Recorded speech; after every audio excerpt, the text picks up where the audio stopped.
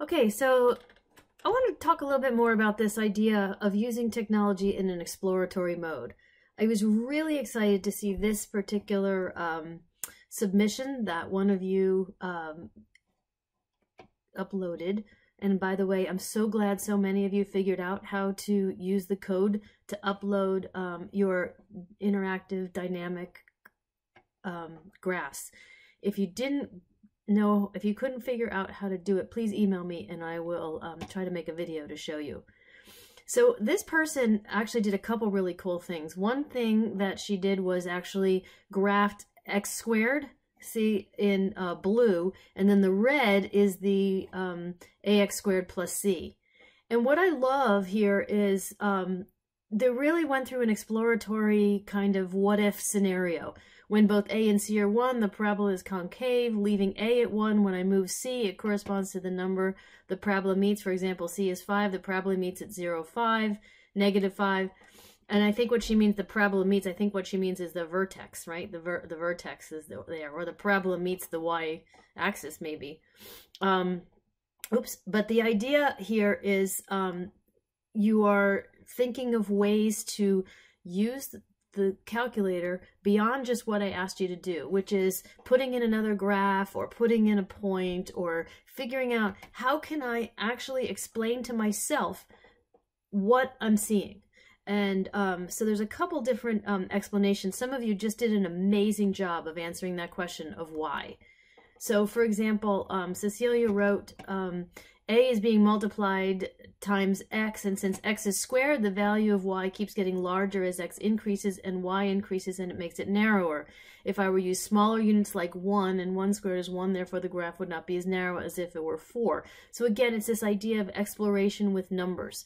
In this case, if the function is c equals 3, the entire graph will be added 3, and the y-intercept will be at 3.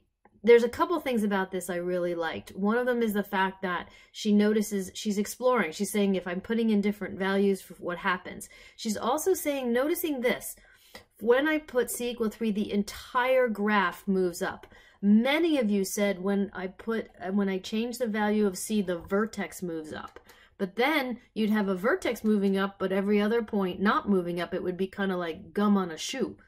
So I actually brought that to people's attention. I was really careful when I was grading to make sure that you understand that it's not just the vertex moving. When you add, or when you, even if c is negative and you're subtracting that value of c from every point on the graph, not just the vertex.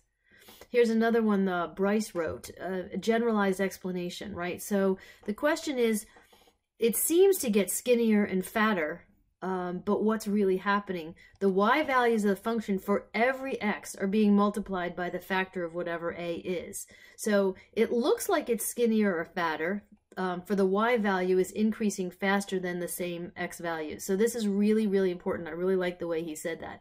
What we're saying here is if you say wider, then it seems as though it's increasing in a horizontal direction. But what's happening is the x values are staying the same, the y values are increasing or decreasing.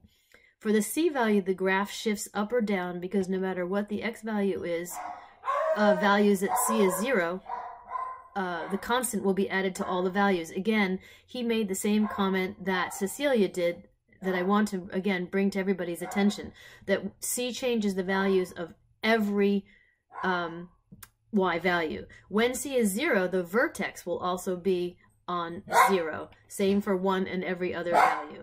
So those are some really good explorations that I was really happy to see. Here's a couple of other notes on the activity assignment.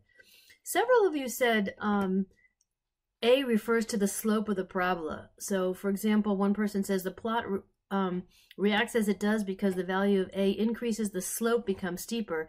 As the value of a decreases, the slope also becomes steep. However, it becomes steep towards the negative direction.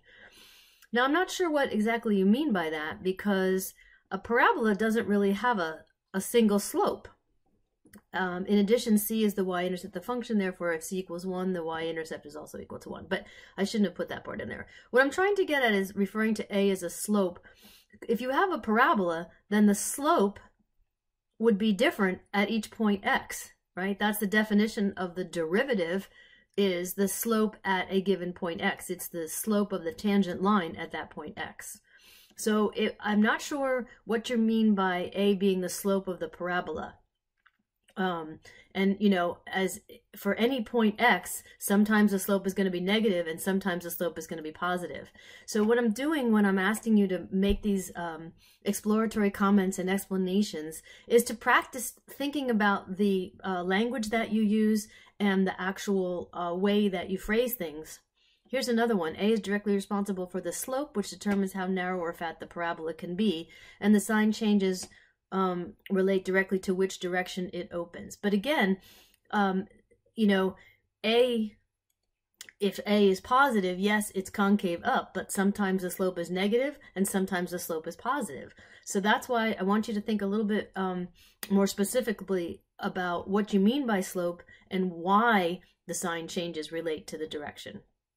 Another thing here is, as I said earlier, several of you said that when you change C, the origin moves up and down. One person wrote, this occurs because C is responsible for moving the origin up or down the y-axis. So why is that the case? And it's not just C, it's not just the vertex moving up and down, it's every point on the parabola.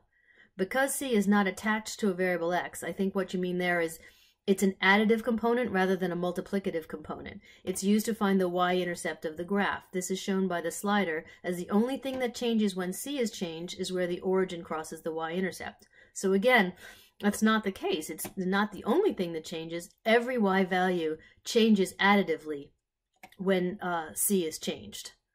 So what vocab can we focus on? So again, when you say the slope of the parabola, what you want to think about is not the slope as one value, but the slope at every point x, the slope of the tangent line at every point x. Some of you talked about the rate of change of parabola. To me, those seem like similar things, but again, the rate of change changes depending on where you are on the parabola. One of you wrote that the changes in C calls a vertical shift. That's fantastic. That's exactly what we are visualizing, where every y has a vertical shift, either in the positive or the negative direction. And when you change A, it's a vertical dilation. So the idea is to push a bit more to notice that both A and C values affect only the y values, but all of the y values. For any given x, the A value has a multiplicative effect. Okay, that is what we call this vertical dilation. We call it a dilation on the y value of x squared, while the C value has an additive effect causing the vertical shift. Now, I don't want you to hear this and say, oh, she was shopping for those words, or that's what I was supposed to say. That's not the case at all. What I'm showing you is that we can build on students' thinking to say, okay, start here. What were you thinking? How can we push you a little bit more in this direction? I certainly wasn't saying it's wrong if you didn't use these words. I'm saying that it makes a lot of sense, and this is a good way for technology to be a tool to support students' development of more language. All right, so this is the end of video 1, and now I'm going to ask you to watch video 2, and then we're going to come back and talk about the design features in video 3.